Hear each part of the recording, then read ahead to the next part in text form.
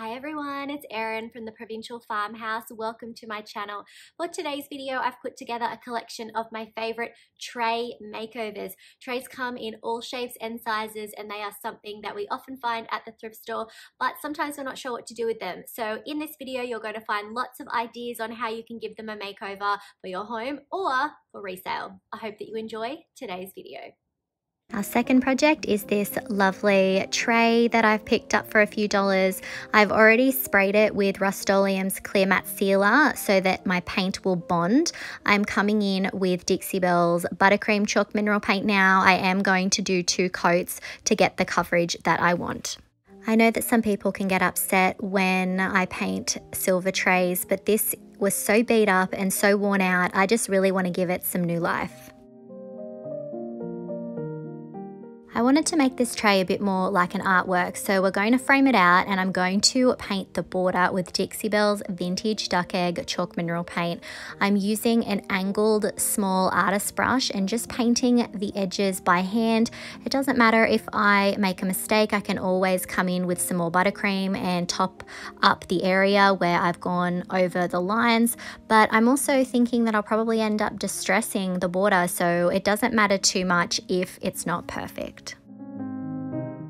I really have a vision for this piece, and we are going to be using transfer shortly, and I really wanted some blue to tie in with the design that we're going with. For today's project, I'm going to be using IOD's Floral Anthology and Brocante transfers. I'm starting with the Brocante transfer, and I've really wanted to use these little birds here, particularly the ones with the blue on the bird's feathers, but I also wanted some text to go up the top, so I am cutting out some of the text in the rest of the booklet. There is so many designs to pick from in this transfer. It is such a beautiful design. It's definitely one of my favorites. Now I'm going to start positioning my transfers, planning out how I want my design to go. I want the birds to sit in the center and I want some text up the top, but I want to add some florals. So I'm grabbing my Floral Anthology transfer. I've already used this a lot on other projects, but I'm going to grab this design here and I'm actually going to end up cutting it because I'm going to have bits of the florals just peeking down from the top. And that also means that I get a little bit more from my transfers. I can split this up and I get a bit more use out of them. It goes a little bit further. So I'm laying it down where I want it and I'm using my fingernail to crease a line so that I can now come in and cut it. I want it to sit in that curve. So I'm trimming the transfer, and then this one I'm also going to have to come in and manipulate that and trim it so that it will fit in the space that I need it to. So I'm just repeating the same process, creasing the transfer where I need to cut, and then very carefully coming in and trimming off the excess. I'm also mindful of balance and symmetry while I'm doing this. I want the florals to sit in the same section on the opposite side to the ones we've already positioned. So I've got them all trimmed out the way that I want them to go, and now I'm going to very carefully peel off the backing and position it where I want it to go and then press down. I'm then going to use my fingernails just to get it started, and then I'm using the transfer tool that comes in the pack and I'm going to start burnishing and rubbing. And as I'm doing that, I'm lifting back the plastic carrier sheet, and as you can see, these come off really easy. I'm further burnishing it with the carrier sheet that it comes on. Repeating the same step for the other side as well. Now with this one, the transfer did overlap a little bit into my blue border that I've painted, but I'm not worried because I can come in and I can actually paint over the top of that. They are thin enough that it's not going to be obvious if I have to paint over it.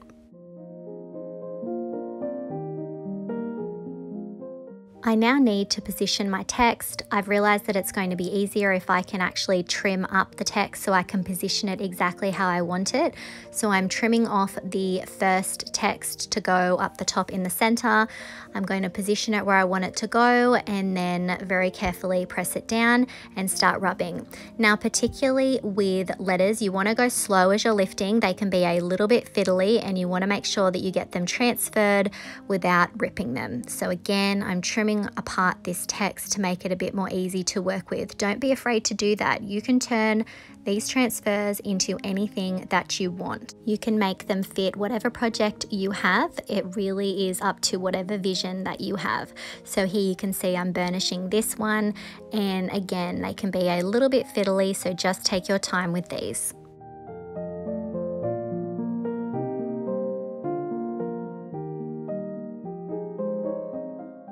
If you don't have access to a transfer with lettering but you want to achieve a similar look, you could always come in with some stamps for this part, or you could use a stencil. The same goes for the florals and the birds. If you don't have these, you could always use decoupage paper or napkins. You definitely don't have to have the exact same products that I'm using today. This is just an example of how I'm using them.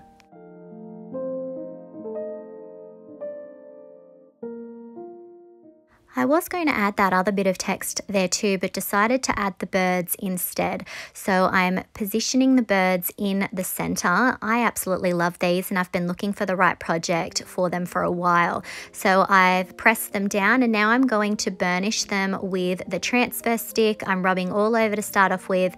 Then I've picked a corner and I'm going to get started. I'm slowly lifting the plastic as I'm rubbing, and if I find that some of the image has not transferred, I simply put it back down and rub. So you definitely want to lift that carrier sheet very slowly so that you don't rip the design.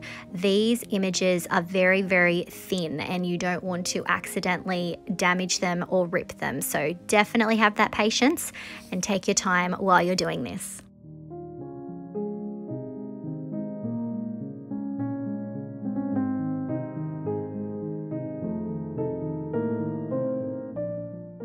If that larger piece of carrier sheet that you're having to hold is becoming a bit cumbersome, remember you could always pause what you're doing and trim off the excess before you keep going. Next, I'm going to add that bit of text down the bottom. I feel like this really balances the design. So again, positioning it where I want it and then very carefully burnishing the design down.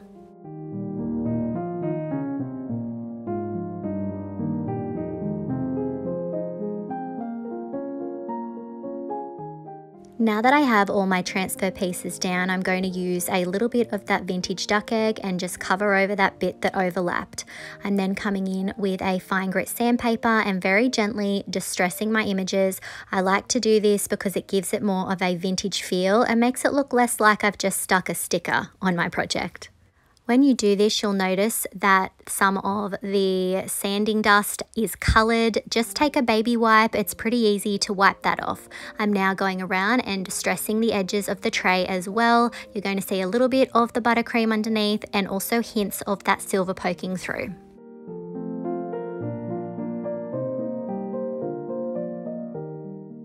To seal my transfers and my paint, I'm coming in with Dixie Belle's Gloss Clear Coat. This is also going to be the base for our next step.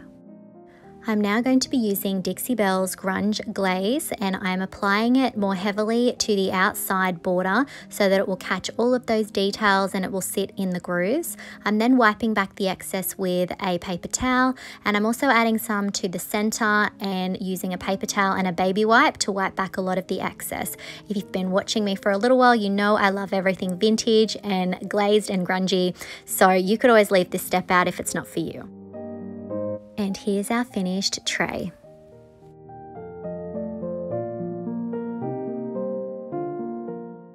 I love how this turned out. I'm so glad I was finally able to use those beautiful birds on a project. Let me know what you think of this in the comments.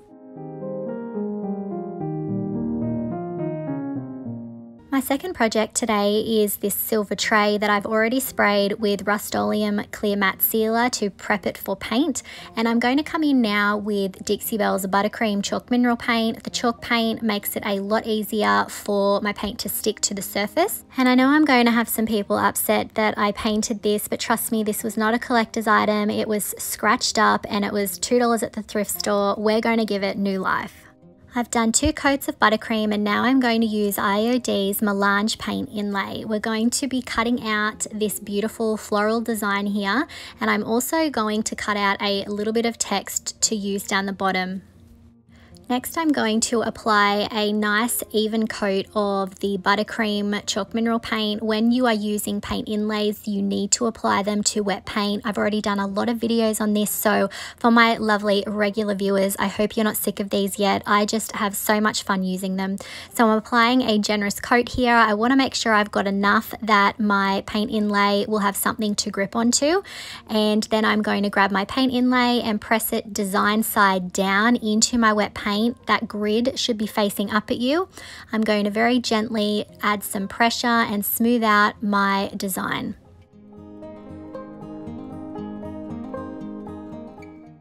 Once the first inlay is down, I'm adding that little bit of text down the bottom.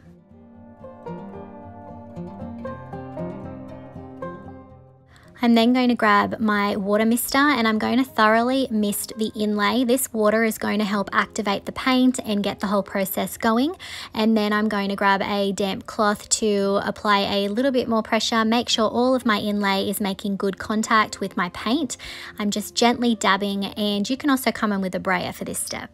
After about 30 minutes, my inlay is dry. It will appear faded when it's ready. I'm going to use my mister to thoroughly dampen the inlay again. This is going to help it to be able to be released. I'm also using a cloth to dab off some of the excess.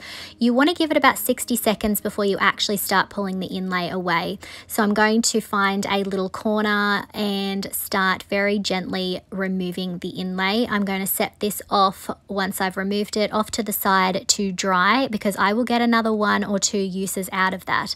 So I'm then going to repeat the same steps for the inlay up the top, finding a little corner and then very gently and slowly pulling the inlay away.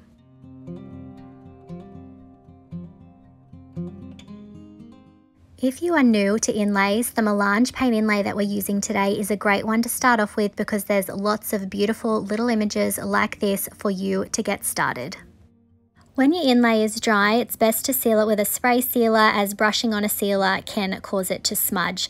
So I've sealed this up with Rustoleum's Clear Matte Sealer, and now I'm coming in with Dixie Belle's Grunge Glaze, and I'm paying particular attention to the border, wiping off a lot of the excess in the center and allowing it to sit in some of the cracks around the outside so that it adds some age. Finally, I'm going to add a little bit of Dixie Belle's Bronze Gilding Wax around the outside. And here's our finished French country tray. I love how this turned out. I can definitely see it on someone's coffee table or sitting up on a shelf looking beautiful. These inlays are amazing. You really can transform something plain into something beautiful. Let me know what you think of this in the comments. Our last project is this really solid Australian-made tray that I found at the thrift store. It was pretty plain, so after cleaning it, I am going to give it 2 coats of Dixie Belle's Sawmill Gravy. I'm going to be painting the entire thing. Now, this was not a shiny surface, so again, I'm not worried about the paint adhering. Chalk paint has great adhesion, so I haven't worried about doing any primers. So I'm painting the entire thing, including inside the handles. This paint has really great coverage. You can see this is only the 2nd coat, and I really don't think that I need the 3rd. On the inside base of the tray, I decided I wanted to add some decoupage paper, so I'm going to be using the beautiful sheep Roycycled Treasures design here.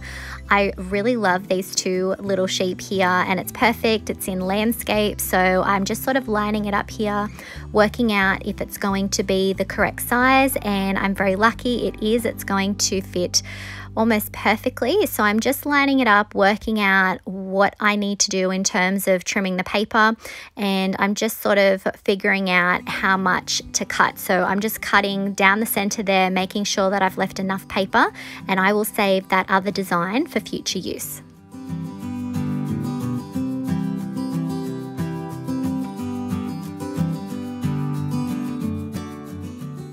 Next, I'm actually going to position the paper inside the tray, and I'm going to make sure that it's going to sit the way that I want it to. And I'm actually going to crease using my fingers and my fingernail where I'm going to need to cut. And whenever I do this, I try and make sure that I do leave just that little bit extra, just in case I haven't measured perfectly. If you don't have long enough fingernails to do this, you could definitely maybe use a ruler or something like that. Just make sure you're very gentle when you're doing this. The paper could still rip. Now that I've got my creases where I need them, I'm going to use some scissors to trim off the excess. Again, I am leaving a couple of millimeters on the outside of the line to make sure that I haven't cut it too short.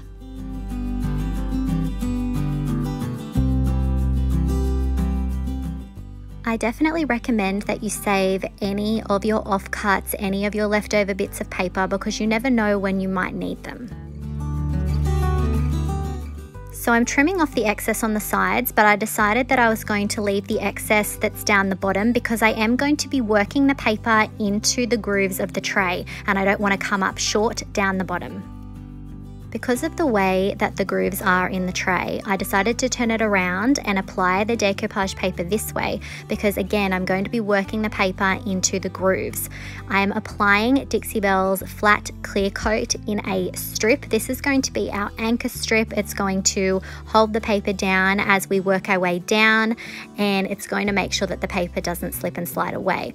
And doing it in sections allows you to make sure that you don't get any air bubbles, and it does minimize wrinkles. You don't want to apply a whole bunch of product and then have your paper down and have air bubbles. They're very tricky to get out.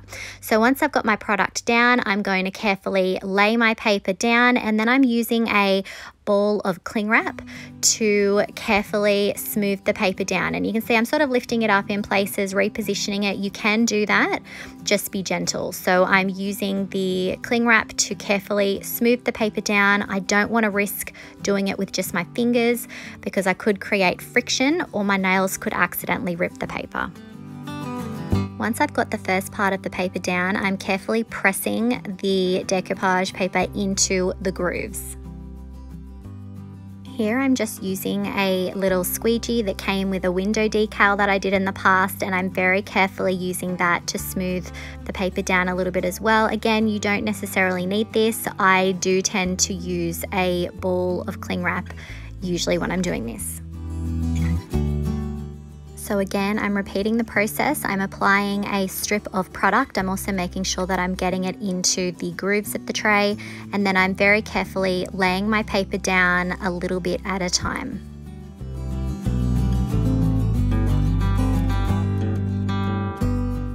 If I get any really obvious creases, I do very gently lift the paper up and then reposition and gently push back down.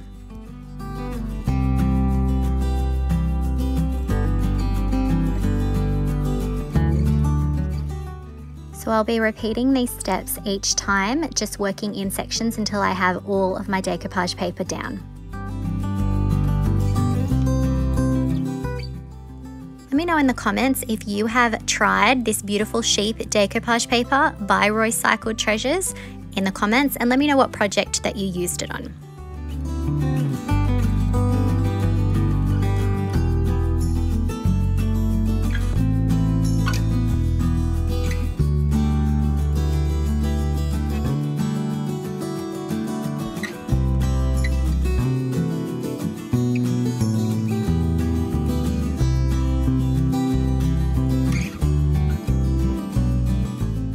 The method that we're using today is called the wet method, where you apply the wet product, smooth the paper down, and then add more product on top.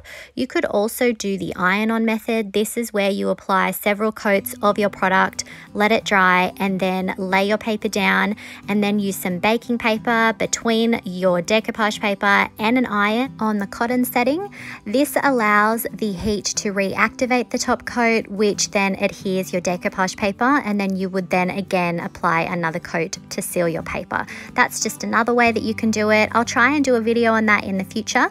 I picked this method because I have a lot more success with it. I would worry that the decoupage medium underneath would not activate in the little gaps, in the little ridges on the tray, so I decided that the wet method was the best approach for today. You can see that I do have a couple of little wrinkles in my paper. I'm not too worried about those, as often as the paper dries, these wrinkles will disappear. Once my decoupage was dry, I came in with a craft knife, and I'm actually going to very gently trim off the excess paper down the bottom there. So I'm going to lightly run the knife along the paper, and then I'm going to be able to carefully rip the paper back.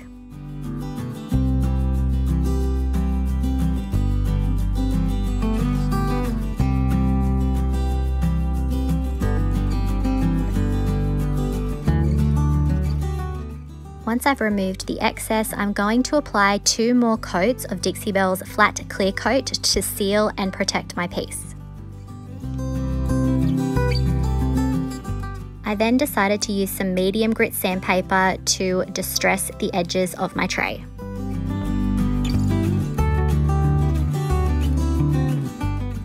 And here's our finished tray.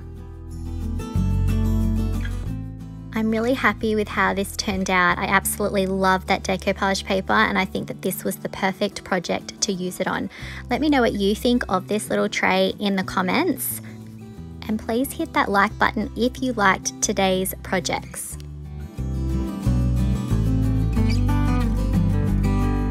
Our next project is this little tray with these gorgeous little feet.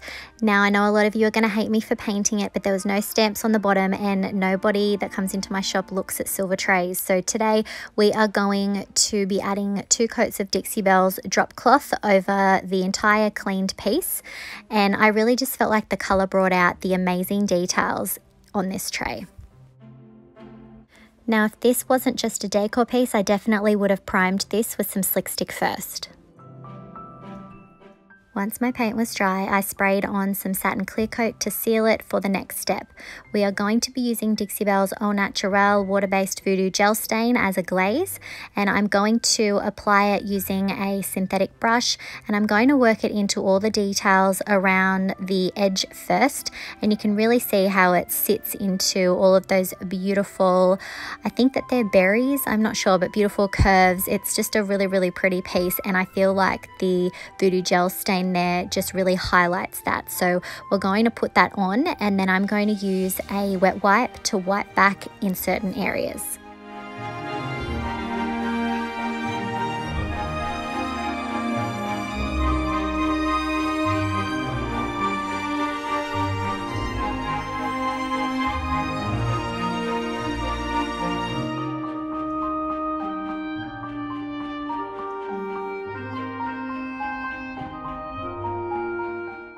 I'm also applying the voodoo gel stain to the center, and I think this is going to give it a lovely weathered sort of a look. So I'm applying it here, and then when I actually come in to wipe it back, I found that I actually wiped a little bit too much back.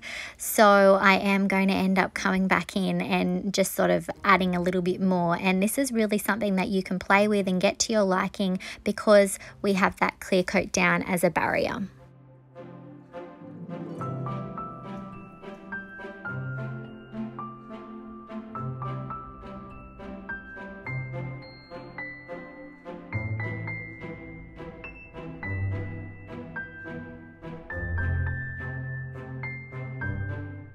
I decided to grab another element from the pots transfer, and I am just lining it up and then pressing it down when I'm happy with the placement, and then I am rubbing my design down. Now I'm being very, very gentle because my paint has not been on there for super long. It is dry, but it isn't cured yet, so I'm being very, very gentle as I'm rubbing so that I don't rip up any of the paint. I'm then going to use 2 coats of Dixie Belle's Satin Clear Coat to seal my entire piece. Finally, I'm going to add some gold gilding wax around the edges and on the little feet. And here's our finished tray. I feel like it would look beautiful on a vanity holding somebody's jewelry, or even propped up against a sideboard, just like a little work of art. is this little tray that I got for $2 at the thrift store. It was in good shape, but again, definitely dated. So I'm giving it a good clean, and then I'm going to come in with 2 coats of Dixie Belle's drop cloth, and I am painting on a base coat. I'm not going too heavy to start off with. I just want to get a good foundation coat.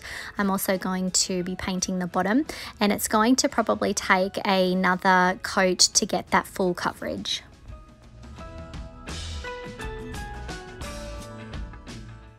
Next, I'm going to try my hand at stamping with IOD's ink. I have not used the ink before. I've always used paint on a brayer. So we're going to load up an ink pad here. So you want to shake your ink really well, and then you're going to gently squeeze your ink out in a little border there, and then get progressively smaller with your rectangles as you go in. And then I'm just running the tip of the ink bottle. I'm not squeezing any additional ink out, and I'm just pulling the different lines of ink together to saturate my pad, and I'm going to keep doing this until the whole thing has been covered and you can see the ink is being pulled in by the ink pad there, and then I will put the lid back on and top it up when needed. So I'm going to be using the Farm Animals stamp here. I have not used the rabbit before, and to get your stamps ready to use, you want to use a 220 grit fine sandpaper to gently scuff the surface before use. This just makes sure that your ink and paint will stick to the stamp. I like to cut out my stamps so that I can use them on the backing and have a little bit more control, so I'm carefully cutting out the rabbit. Next, I'm grabbing my black ink pad and I'm gently tapping the pad against the back of the rabbit there so that I've got a good coating, putting the lid back on my stamp pad there, and then I'm gently going to turn the rabbit over, put it in position, and then press down. I'm not pressing too hard, I'm almost tickling the surface there, and then I'm gently pulling it back. Now I'm going to have to make my own mask. Each stamp pack comes with its own mask. I couldn't find mine, so I'm inking up my rabbit and then doing a stamp on some scrap plastic that I had, and then I'm going to carefully cut the shape out. This is just temporary. I'll have to find my mask. I couldn't at the time, so I've just made my own here. I need this for our next step where we're going to be doing some layering with some other stamps. Always remember to clean up your stamps after using them. I'm just using a baby wipe to wipe mine clean. I'm now going to be using some elements from the Queen Bee stamp. This is a beautiful French inspired design here. I am going to first of all lightly scuff the surface with some 220 grit sandpaper because I have never used these before. Remember, this is not something that you have to do every time you're about to use your stamps. You only do this when you first open up your new packet. I'm going to be grabbing the 2 laurel elements there, and I'm going to be placing them either side a little bit behind the rabbit, and then I'm also going to be using the little bow element as well.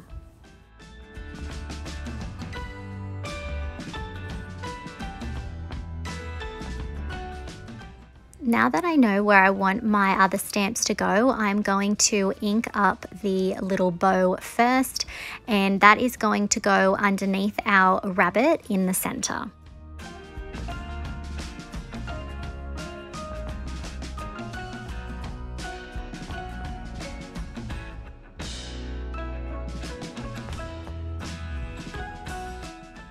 Once I'm happy with my bow, I'm going to grab the mask that I made for the rabbit, and I'm going to start positioning my laurels. I did think that perhaps I would need the mask there for the bow, but I realized that it was not going to be needed because I wasn't doing any layering over it. So I'm inking up the first piece of the laurel, and then I'm going to carefully position it over the top of the rabbit. Now remember, we've got that mask, that bit of plastic there, that's going to stop the ink from messing up our original stamp of the rabbit. So I'm gently pressing down on the stamp there, and then I'm carefully pulling it back.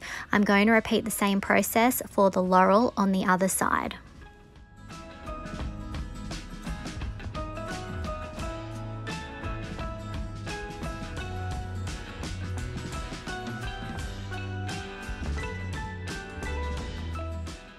So as you can see, as I'm removing the little mask, that the laurels did not wreck our rabbit stamping. I'm then going to use some 220 grit sandpaper to gently scuff our rabbit. I want it to look a little bit older, and then I'm wiping the dust off with a cloth. I did want to touch up a few areas near the whiskers. I did not cut out the whiskers properly for our mask, so I'm just touching that up with a little bit more of the drop cloth. I'm then sealing the entire tray with gloss clear coat. We're reaching for that tobacco road again, guys. I hope you're not sick of it. I'm applying it with an artist brush. I'm using a mister to water it down as well, and then I'm also applying it to the side. So the whole thing is going to have that sort of antiqued look, but I have wiped off a lot of it from the center. I don't want that to affect our stamped image.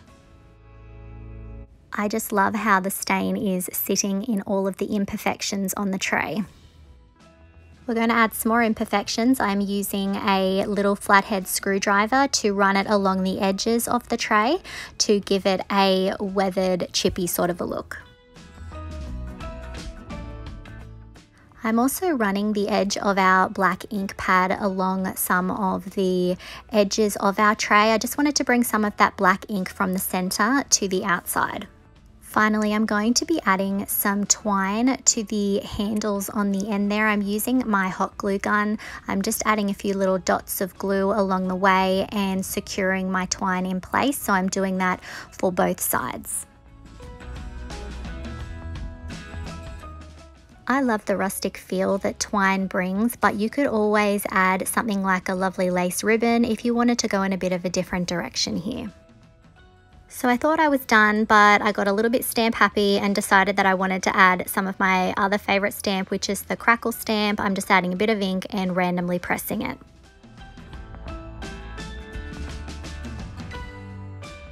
And here's our finished French country tray.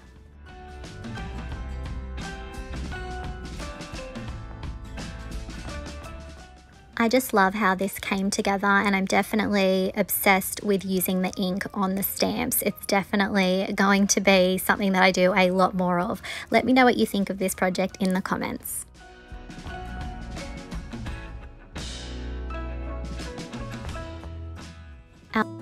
Our next project is this little metal tray that I found at the thrift store. It's nothing special. It's actually pressed metal, I believe. I've already sprayed this with Rustoleum's Clear Matte Sealer, and now I'm going to give it 2 coats of Dixie Belle's Drop Cloth Chalk Mineral Paint. I'm going to paint the entire top of the tray, and that will be enough coverage for what we're wanting to achieve today.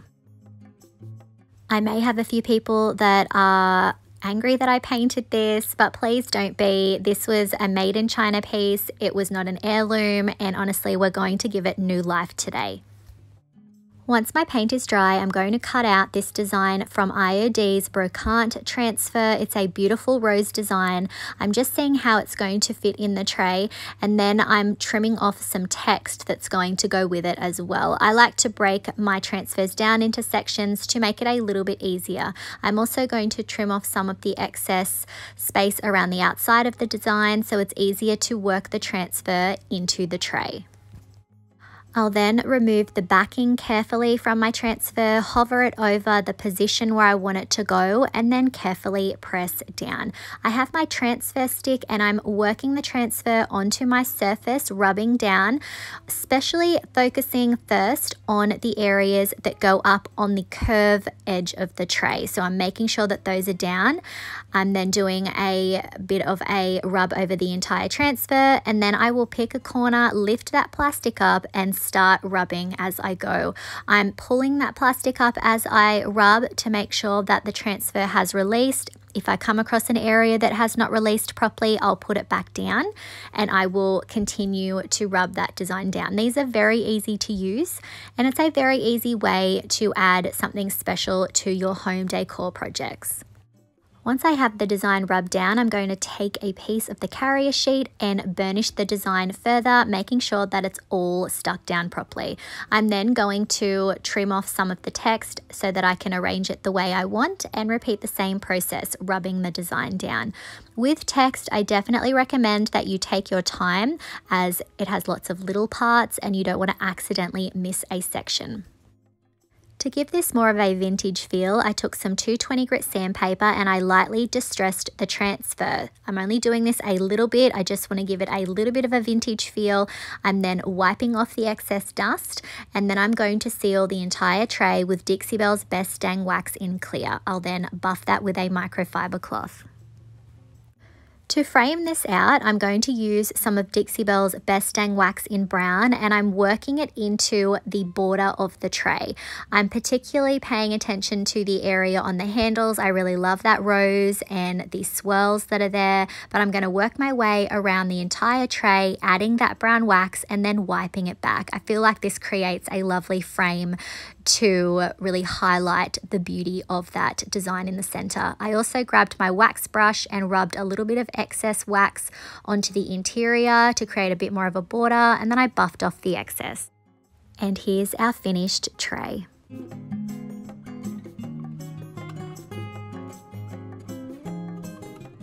I'm really happy with how this turned out. That transfer is absolutely stunning, and I feel like this could be used as an artwork, hanging on a wall, leaning on a shelf, as well as a functional piece on a coffee table.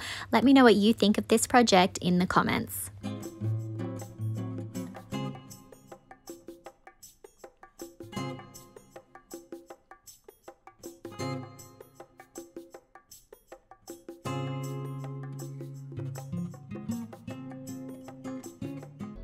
I found this wooden tray at the thrift store for $5 and thought it would be perfect for a paint inlay project. But first, I needed to clean it well with Dixie Belle's White Lightning. It's a deglosser and a degreaser. I'm going to then rinse off my cleaner, and then we're ready to begin.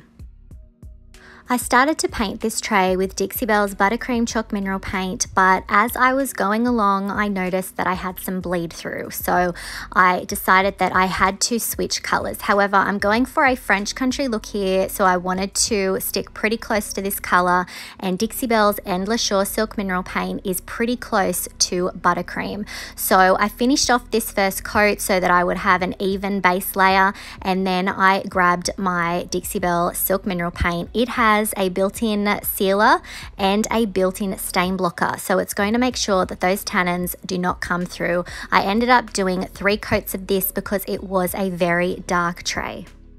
Now, if you come across bleed through, you've already started and you don't want to change paints, you could go over the top of it with Dixie Belle's Clear Boss. That is also a stain blocker, and it also comes in white and grey.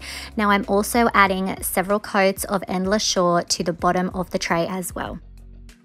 For today's projects, we're going to be using IOD's new paint inlay Melange. Now, this is 8 pages of beautiful French style designs. There is lots of little projects as well. This is perfect if you've never tried paint inlays because there are a lot of designs that you can play with.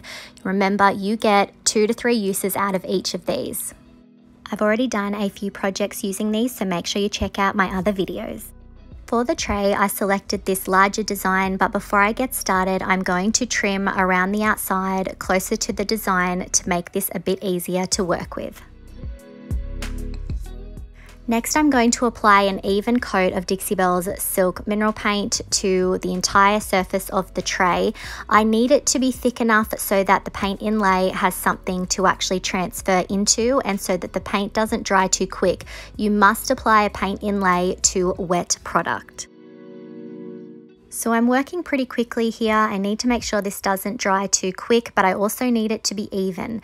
Now that I'm ready, I'm going to carefully press the paint inlay design side down into my wet paint. You should see the grid facing up at you, and I'm going to very gently start pressing the inlay into my wet paint. So you don't want to press so hard that you start moving the paint underneath, but you do need good contact. So I'm using a combination of my fingers and a brayer to do this. Now, this tray has little gaps in between the bits of wood, so I am going to very gently press the inlay into those so that there's not such a big gap between. I'm then going to use my water mister to wet the surface well, and then I'm going to come in with a damp cloth to also apply a little bit more pressure. Once I'm finished doing this, I'm going to set this off to dry for about half an hour. It is a hot day, so I shouldn't have to wait too long. When your paint inlay's ready, it will be dry to the touch and it will look faded again. So now I'm coming in with my mister and I am thoroughly wetting it again. I'll then come in with a damp cloth to sponge off the excess, and I give it about 60 seconds before I start pulling. Then I carefully grab a corner and I'm going to slowly start to pull the inlay away. I'm paying attention to make sure that I'm not going to accidentally rip this as I'm pulling it off, because I will get another use, maybe two, out of this, and I want to make sure it comes off intact. As I'm pulling this away, I am just blown away by the beautiful details in this design. I think this is just stunning. I'm going to put this off somewhere flat to dry. Once this was dry, I came in with Rustoleum's Clear Matte Spray Sealer, and then I was able to come in with my gloss clear coat once that was dry, and I was able to seal the design without it smearing. I'm also sealing the rest of the tray too. Once my sealer was dry, I came in with some medium grit sandpaper and did some distressing around the edges. I decided I wanted to give this a bit more of a vintage feel, so I'm coming in with Dixie Belle's Grunge Glaze and I'm applying it to the entire tray. However, I am wiping off a little bit more around the center so that the lettering is a bit more obvious, giving it a bit of a halo effect, and then I am applying the glaze to the rest of the tray as well. If this look isn't for you, remember you could just leave this step out. And here's our finished tray. I'm really happy with how this tray turned out. I think that that inlay design is just stunning, and I love that I will be able to use that again. Let me know what you think of this in the comments.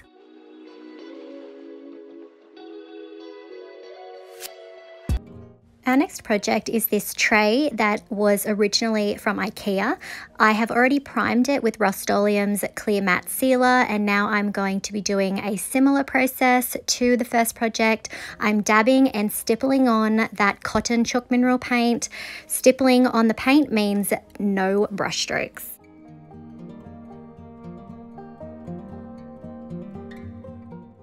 So I'm going to be painting the entire tray, and it's going to take 2.5 coats to get the coverage that I want.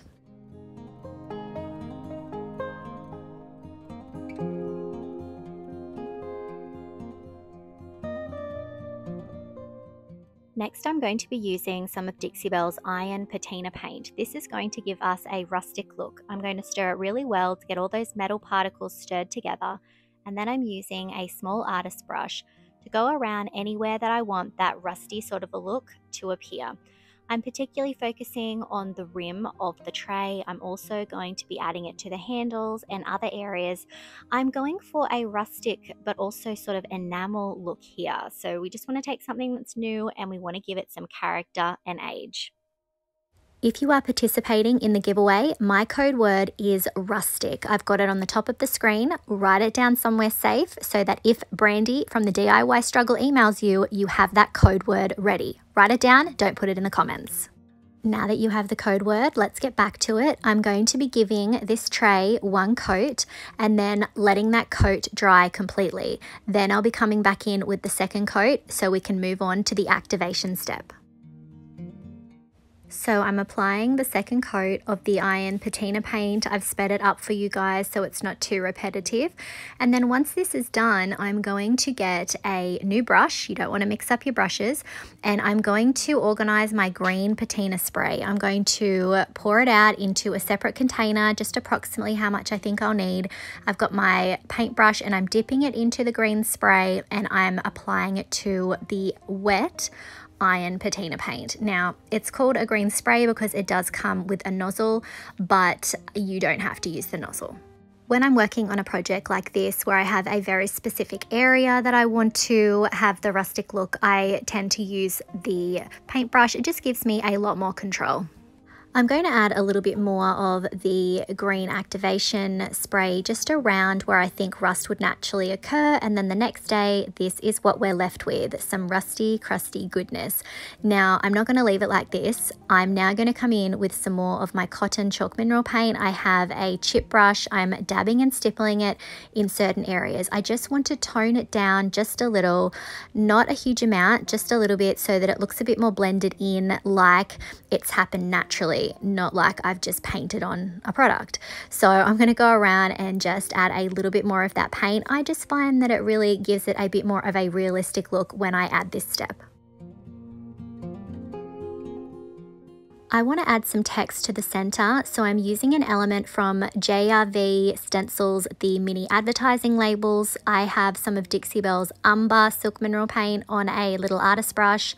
I'm dabbing off the excess, and then I'm going in and I am swirling and dabbing to get my stencil looking crisp. These stencils are beautiful to work with, and I definitely recommend offload most of your paint. That is the best way to avoid any smearing or bleeding under your stencil. Once my paint is dry, I'm using some 220 grit sandpaper to lightly distress the stencil so that it looks a little bit more rustic and ties in better with the look that we're going for. After cleaning off my sanding dust, I'm going to seal the entire tray with some of Dixie Belle's clear Best Dang wax.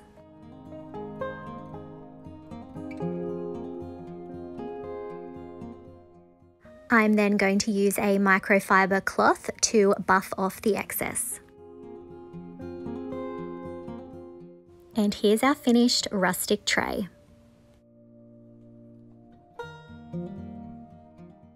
I love how this turned out. I think that patina paint makes it look authentically aged, and the JRV stencil just adds that little bit of something extra. Let me know what you think of this in the comments. The project is this leaf-shaped platter, and we're going to prime it first with Rustoleum's Clear Matte Sealer, and then I'm coming in with 3 coats of Dixie Belle's Buttercream Chalk Mineral Paint.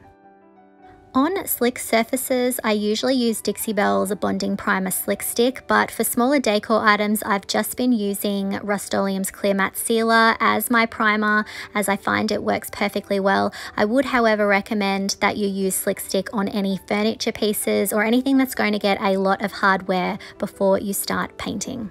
Next, I'm going to be using IOD's Lemon Drop Transfer, and I've got to work out what lemons are going to be suitable on this dish. I don't want anything too big because the scale will just look a bit odd, so I do want something a little bit smaller.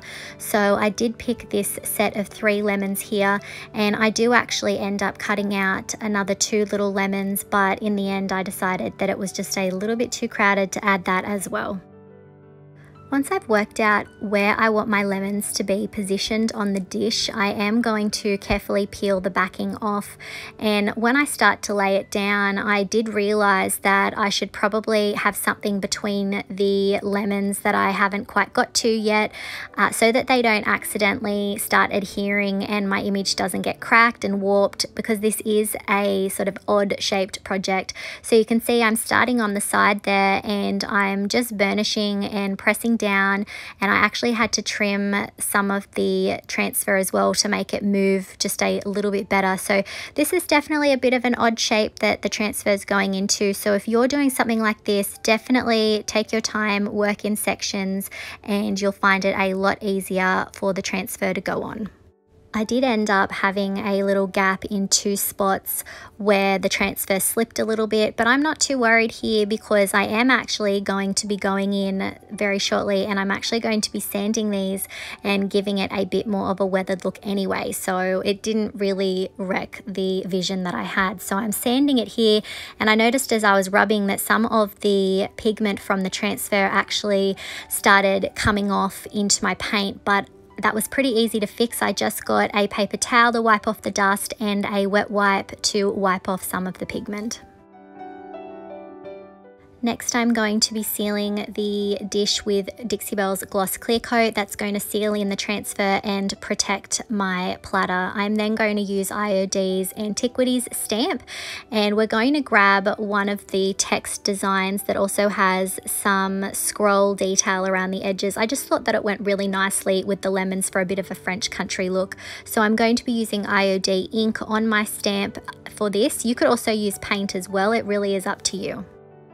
I have taken the stamp off the backing just because this is a bit of a curved surface, so I'm going to have to manipulate it a little bit. So I've inked up the stamp, cleaned my hands so that I don't get any ink on my platter, and then I'm going to carefully hover over the position that I want it to go in and then very carefully press it down. Once it's down, you are committed. Just make sure that you have one hand always holding the stamp in place and still so that you don't actually shift and smudge your design.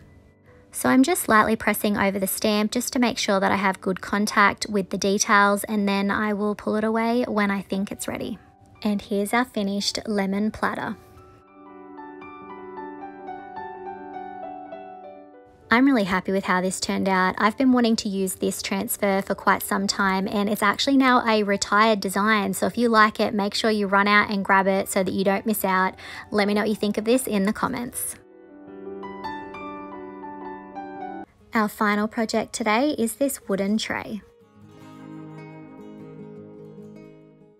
After cleaning, I'm going to give the tray 3 coats of Dixie Belle's Endless Shore Silk Mineral Paint.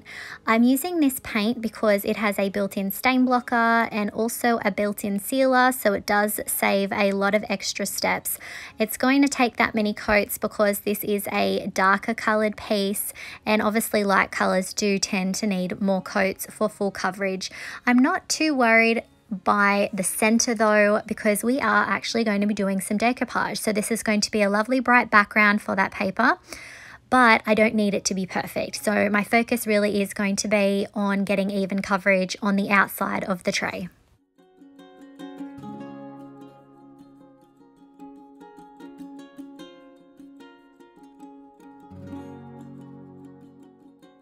In the center, I'm going to be using JRV's Poulette decoupage paper. I apologize if I said that wrong.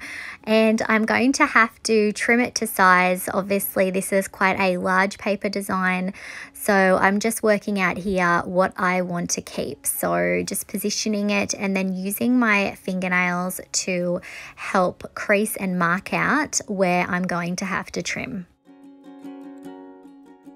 This tray has indents, so I already know that this is going to be a bit of a challenge. Obviously, whenever we are decoupaging over anything that's not just a simple flat surface, we are definitely creating a challenge for ourselves. But I was determined to use this paper. I've wanted to use it for quite some time, ever since I started stocking it.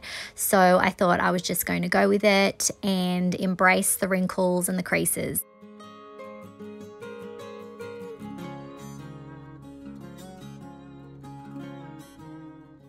Now I have my paper ready. I'm going to use some of Dixie Belle's flat clear coat. I'm laying down a strip of product and then smoothing my paper down with a ball of cling wrap. This helps reduce friction. So you can see that indent there, and I am having to work it a little bit into that. So again, we are embracing the wrinkles in this. I'm not going to get it perfect, but in a lot of ways, this will just add to the vintage charm of this piece. So I'm also using some water in my mister bottle to lightly mist the paper here and there. This helps the paper to expand and stretch without tearing. So you just want to be very careful when you're doing this though. So you can see I'm working my way across, laying the product down and then pressing my paper down and smoothing it out. I still have a bit of a gap between the indents, so I'm using a craft knife to very carefully cut the paper after this is dry, and then I'm using my paintbrush to work product in. This is just to make sure that that paper is completely stuck down and we don't have any air bubbles. I'm repeating the same process for each of those indents.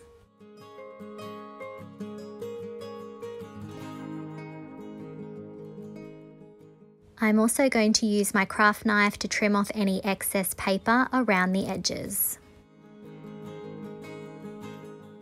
I'm then sealing the entire decoupage sheet with that same Dixie Belle flat clear coat. To keep everything even, I'm also applying the same flat clear coat to the rest of the tray.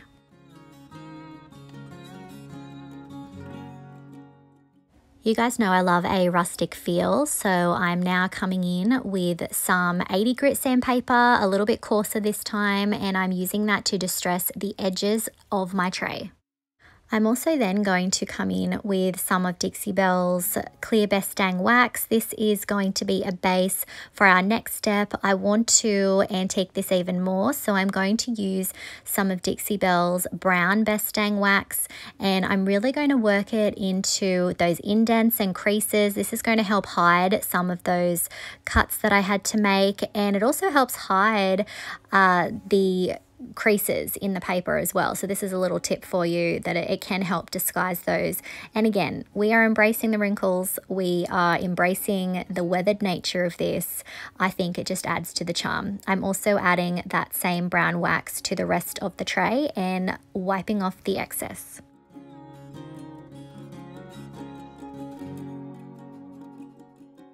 If a rustic look isn't for you, you could always leave this part out. You could go in a different direction and you could use a grey wax.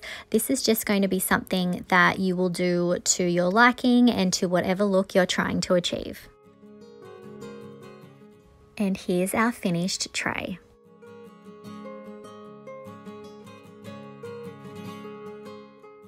I love how this turned out. I know it's not perfect, but I've accepted the wrinkles. It's probably a good life lesson in there too, and I think that this is a really charming piece. Let me know what you think of this in the comments.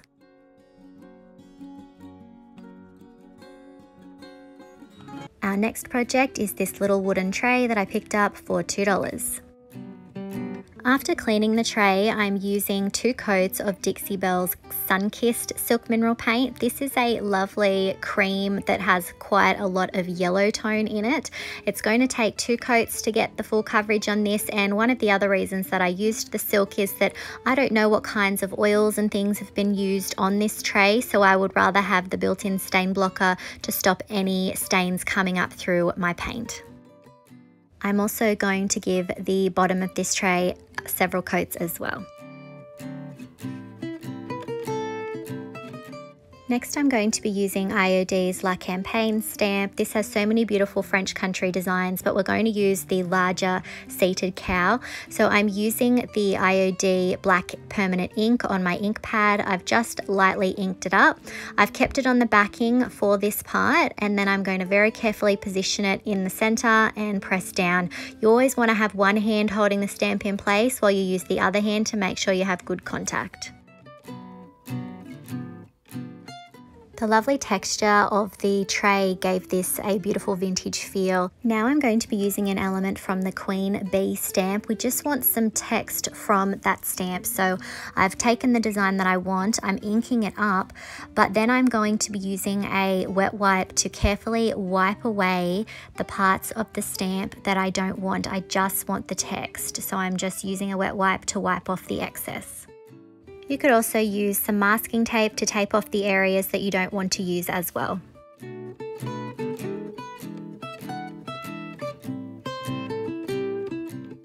Now that I only have ink on the text that I want to stamp, I'm ready to go. So just like before, I'm going to carefully position it where I want it to go and then press down.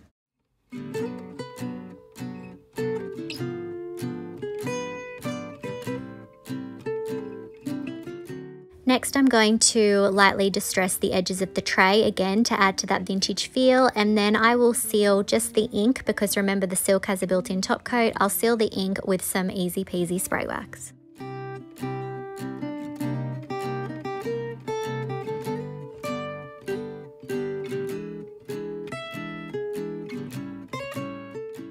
And here's our finished tray.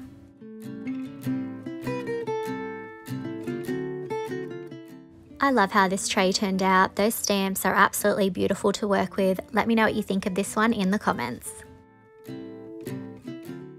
Our first project is this simple white tray. I thought that it had a lot of potential and would be perfect for a decoupage project.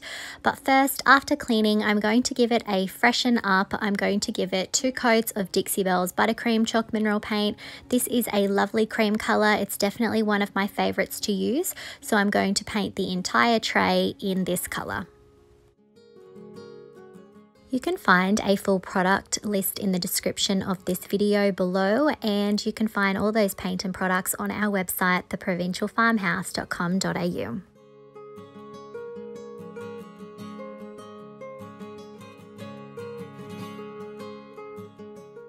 Next, I'm going to be using recycled flour sack blocks. I'm specifically wanting to use the design with the blue grain sack stripe. I feel like it goes beautifully with this cream tone, so I'm going to cut the paper in half and save the other side for another project.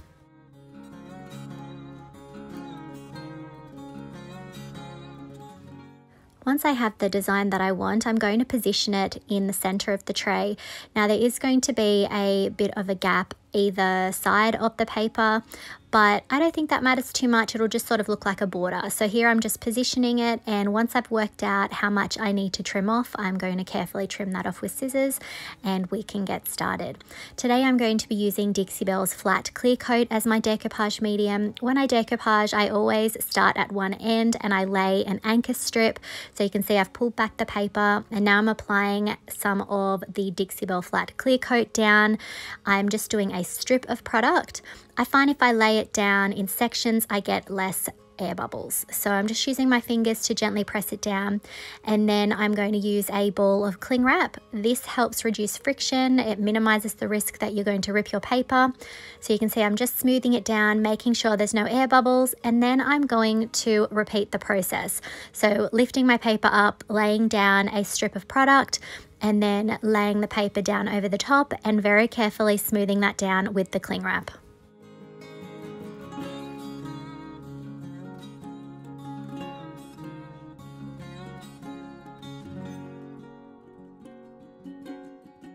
This is called the wet method. I've definitely had the most success with this method. However, there is also the iron-on method where you lay down at least 2 to 3 coats of your clear coat, letting each of those coats dry, and then laying your decoupage paper on top, and then adding some baking paper down, and then ironing on a cotton setting, no steam.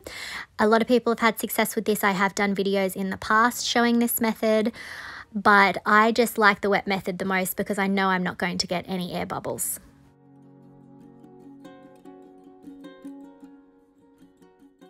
So you can see I'm just repeating the same steps each time, laying down a strip of product, then very carefully laying my paper down and using the cling wrap to smooth that paper down and obviously make sure that there's no air bubbles. So this is just definitely a bit repetitive, but I thought it was just helpful for you guys to see the process. This is an easy project really because it's all flat, so it's definitely a good one to start off with if you haven't done decoupage before. So now I've got it all smoothed down, I'm going to come in with another coat of that flat clear coat, and I'm going to go over the top of my decoupage paper. And once this has dried, I'm going to come in again with another coat because this is a serving tray, and I'm going to seal the rest of the tray with the same clear coat.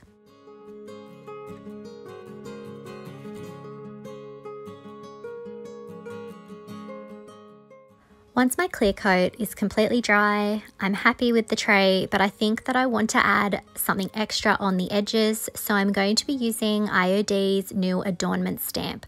So you can see here I've taken it out of the packaging and I'm holding it up against my tray, just trying to work out what design would work best. Now I'm going to be scuff sanding my new stamps. You only ever need to do this once, and I'm just using a 220 grit sandpaper for this. It does help your ink stick a bit better.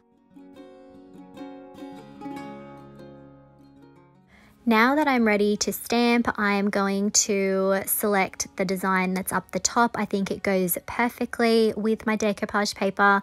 I'm pulling that off the stamp, and then I'm going to put it on a smaller piece of plastic to help me do my stamping. You can also use a thin mount for this. So now I'm using some of IOD's permanent black ink. I've turned the tray over and I'm going to carefully position it where I want the stamp to go and then press down. You want to make sure that you always have one hand holding the stamp in place while the other hand applies pressure, and then when you're done, you lift the stamp straight up. These designs are designed to work together and be a continuing pattern, so you can make beautiful borders really easily. This is just such a beautiful stamp to have.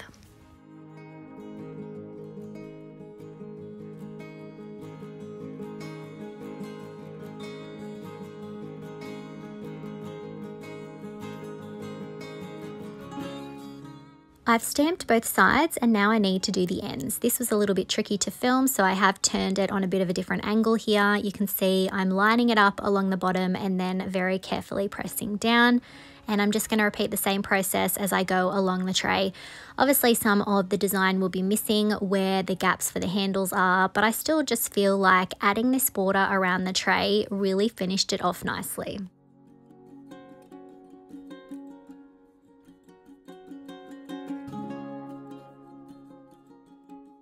Next, I decided that I would use a baby wipe to wipe back some of the ink to give it a bit more of a faded, aged look. Now, my paint is already sealed, so when I did this, I was able to wipe it and ensure that I didn't get smearing, but just be careful if you're going to do this and test it out in a certain area first. I am then coming in with my black ink pad and I'm just hitting the edges of the tray for a distressed look. And here's a look at our finished tray.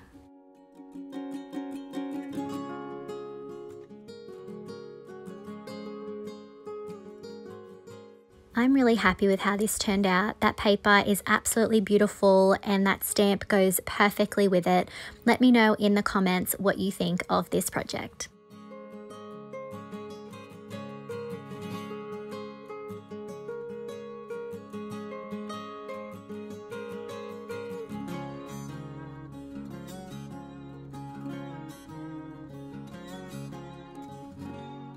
Our next project is this little tray. I thought it was lovely to start off with, but I just didn't like the lettering in the center. I wanted something a bit more neutral, so I'm going to paint the entire tray with 2 coats of Dixie Belle's Endless Shore Silk Mineral Paint. Silk Mineral Paint has a built-in stain blocker, so it's going to help block out the lettering that was originally on the tray and any tannins that want to peek through on that wood. Silk Mineral Paint also has a built-in sealer, so I will not have to go over this with any sort of sealer or wax once I'm done.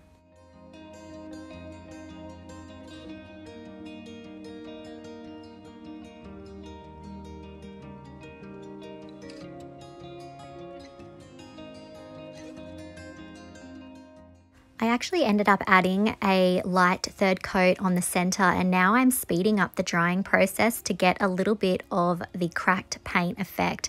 This is what happens when you speed up drying on a paint that has a built-in top coat. I'm now going to be using the cow from the Farm Animals stamp, and I'm just going to position the cow in the center to start off with, and I'm using IOD's permanent black ink to ink up my stamp, and then I'm going to very carefully position it in the center, and once I have it where I want it, I'm going to press down. I'm using one hand to hold it in place at all times while the other hand moves around the stamp, applying pressure to make sure we have a good transfer of the image. I wanted to add some text under the cow, and I thought that the pure thick cream design from the crockery stamp collection would be perfect. So I'm going to just take that top design there and I'm going to ink up just the top part of the stamp, and I'm then going to be using a baby wipe to very carefully wipe off any of the areas where I don't want the image to transfer. So anywhere that I've got the ink except for the text that I want to use, I am wiping that off with a baby wipe. To get the stamp in the exact position I want it to go in, I've taken it off the backing, I'm positioning it just under the cow, and then I'm going to very carefully press down on the text that I want to transfer. I'm then going to be using the chipped paint design on the top left there of the Vintage Textures stamp. I'm inking that up and I'm going to be putting that randomly on the tray. I'm not going to press the entire design down. You'll see that I just sort of press in certain areas just to get a bit more of a random effect.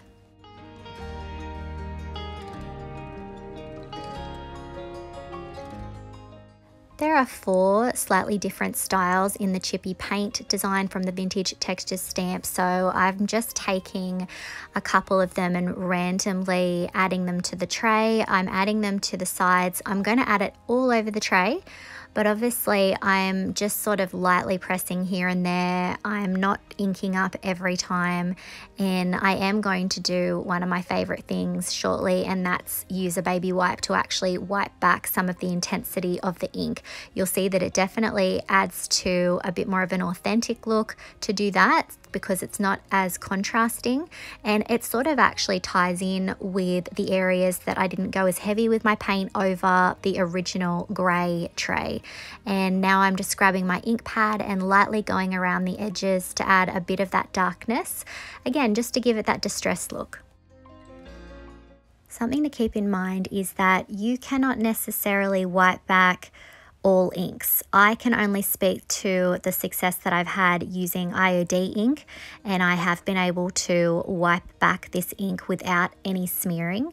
So I don't know what other inks are like. They may smear, so I definitely suggest that if you want to give this a go, that you try it out first on perhaps some scrap cardboard or some surface that you can paint and seal, and then do this on. The paint has to be sealed in order for you to be able to wipe it back, otherwise the ink soaks in too fast.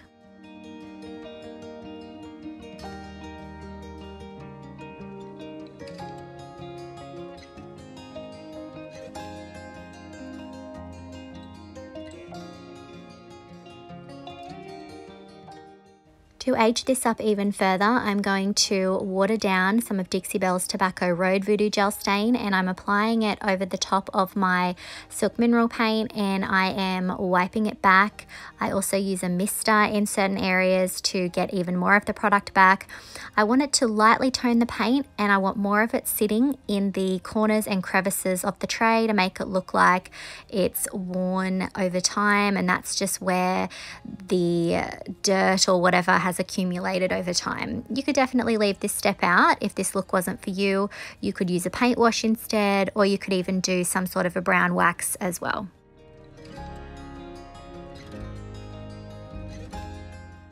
So I'm going to be applying the stain to the entire thing, including the bottom as well.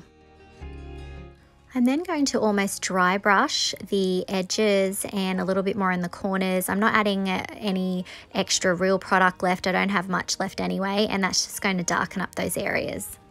To finish this off, I want to add some twine to the handle, so I'm applying some hot glue underneath the handle for my twine to initially be attached to, and then I'm going to be wrapping the twine around the handle. I did start off in this larger sort of ball of twine, but ended up cutting off a smaller length, and I'm going to apply glue along the handle here and there just to make sure that it's secured properly.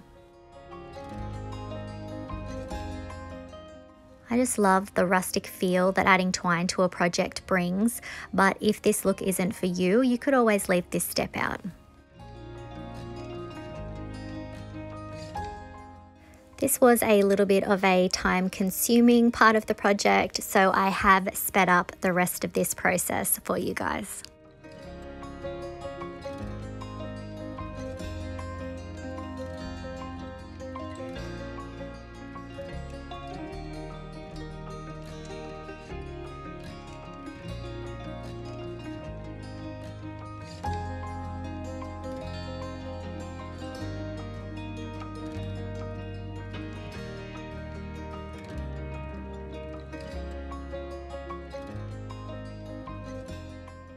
And here's our finished tray.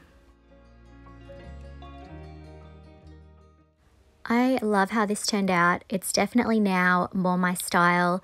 I never tire of using the amazing IOD stamps. It just gives everything the most authentically aged, beautiful look, and I hope that it's shown you that you can just use bits and pieces of stamps to get the look that you're after.